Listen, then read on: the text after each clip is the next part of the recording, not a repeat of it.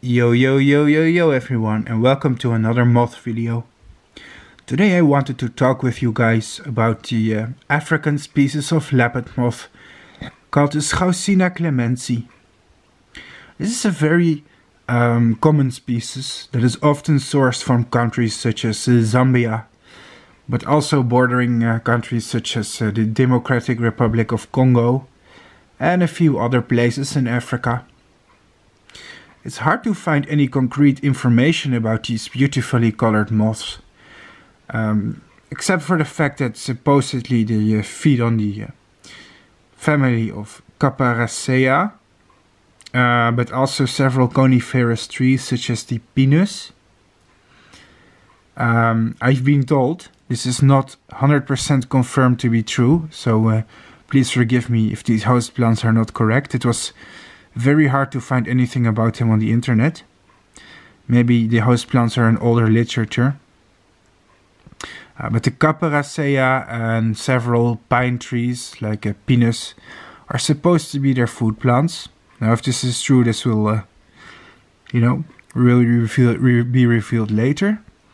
This species seems to destroy its own wings very fast. As you can see, this specimen over here, the wingtips are a little bit damaged. And the specimen above that, oops, my camera wobbled.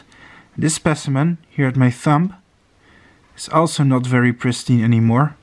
So let's put this one back. There you go. But this specimen here, which is now trying to fly, it hatched today from the cocoon. It's still almost perfect looking. So it's still, despite it, a very beautiful species in my opinion. They have these beautiful flannel vanilla colors, you know. I would really love to raise this species from egg to adult, but so far only males are hatching. Cocoons are supposed to be extremely common in Africa. It's almost supposedly a pest species, but again, take all of this information with a grain of salt. It is not by an official source. But supposedly these guys are really common, and sometimes cocoons will be available very cheap for hobbyists like me. When someone just imports a few hundred cocoons, oh there we go. Now you can see their white abdomen. Oops.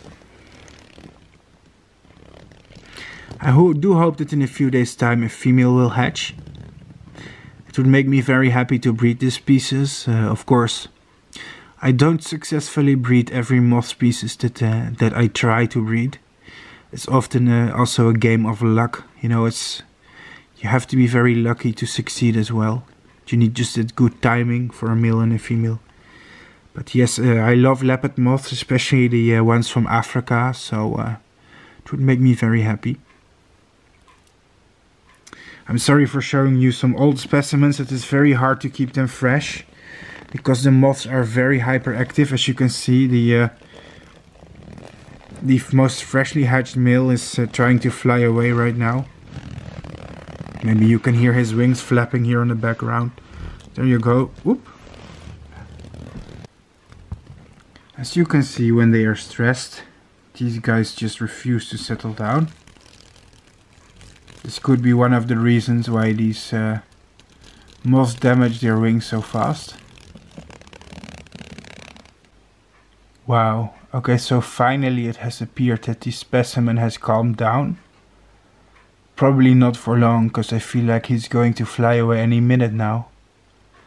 But at least now you can see the true colors of a fresh Schausinna clementsi.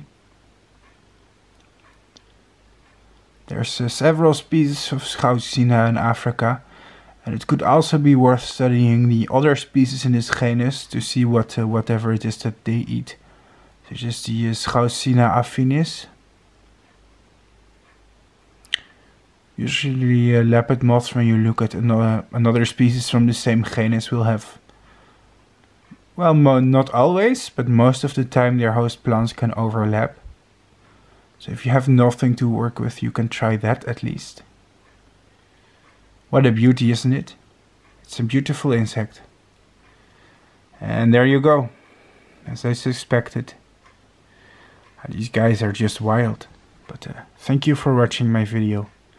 And hope to see you again next time.